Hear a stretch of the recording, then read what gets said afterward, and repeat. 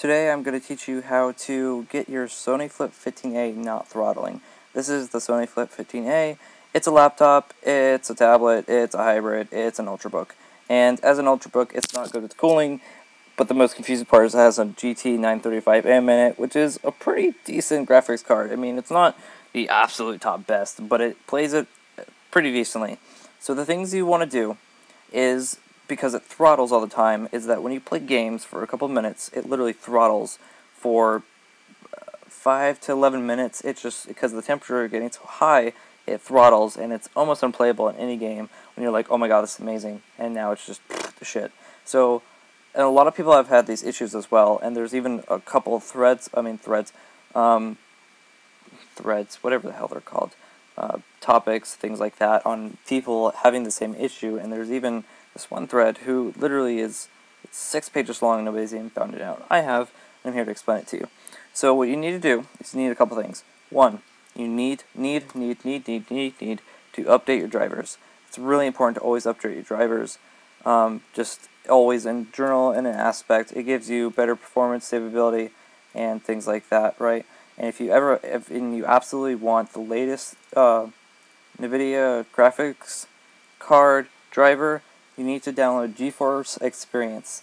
This will get you to, if it will load, I forget the exact version, but it's like 4.27, and with the NVIDIA GeForce Experience, it's, yeah, that's right, it was 327.25 or something like that. And this version is 347.25, so better updates, better performance, etc., better stability. You always want to update your things. Next thing, get these things out of the way. You need throttle stop. You can download 6.0 or 7.0. 7.0 is the beta, and since it's been over a month, it won't work technically. You have to change your date and time back to a month, and then you have to change it back. You know what I mean? So anyway, you need a throttle stop. You need to disable BD Pro Hot. That's on all throttle stops. And you need something called NVIDIA Inspector. Okay, this is important.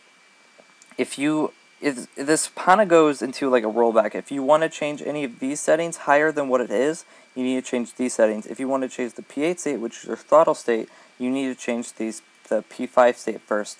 So literally, if you want to make changes to P5, you need changes to this. If you want to make changes to P8, you need to make changes to P5. So let's apply defaults, please. It won't apply defaults. There it goes, hold on. And apply defaults. Okay, so I don't know why, I don't know what P5 state is, but it goes down to 405 megahertz. Why? I don't know.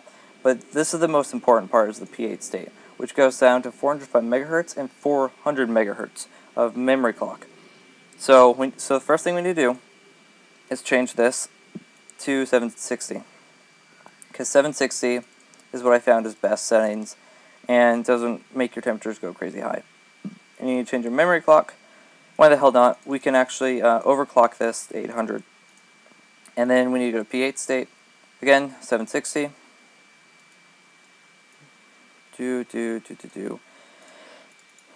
And 800. It used to be 784. Oops, I'm doing it wrong. Alright, there we go. And when you reboot, I would highly recommend, let's delete these because I'd already made a video before. Oops, not rename. Delete. And we want to create a shortcut for the P5 state. Drag it here. And the P8 state. Drag that here. And you always want to make sure you start this first and then this first. Because remember, you can't make changes at the P8 state without changing the P5 state first. Cool? Okay.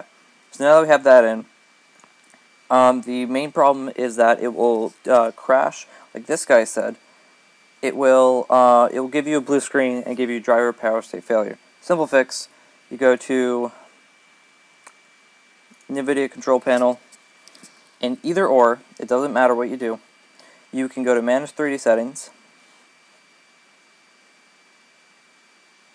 if it will load, and you can go to high performance NVIDIA graphics processor.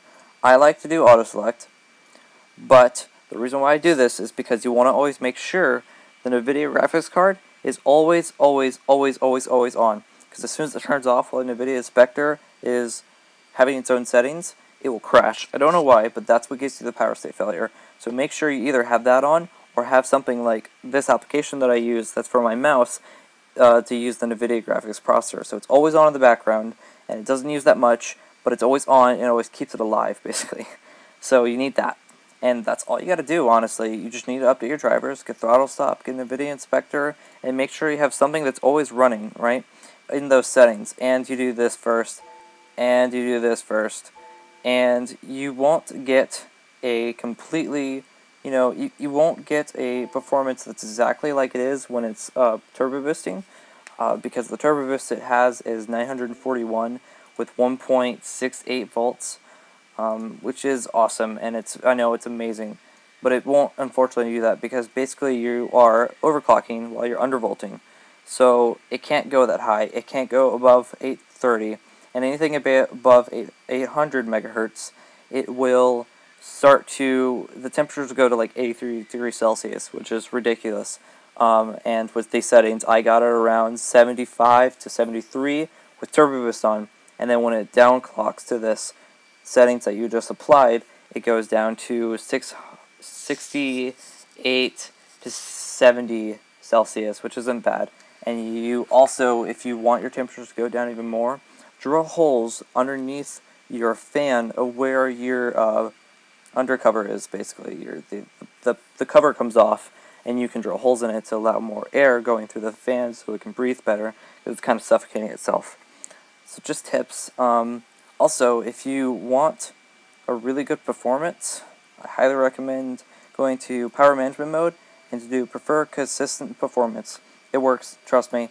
It makes sure, so the problem is with prefer maximum performance is your temperatures. Your temperatures get crazy high, and it's an ultrabook, it can't handle that very well.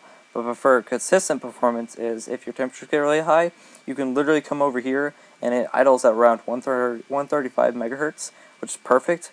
And if you absolutely need to, you can do this. You use the CPU fan for for your computer, so it can take your fan really high and your temperature can drop. So that's all you got to do. It's really simple. It was really complicated to find out, and I'm just glad.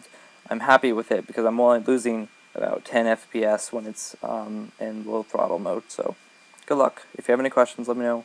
If you have any concerns or need help with something, let me know, because I've spent a lot of time on this and I've pretty much learned everything about it. So cool. That's all. And there you go.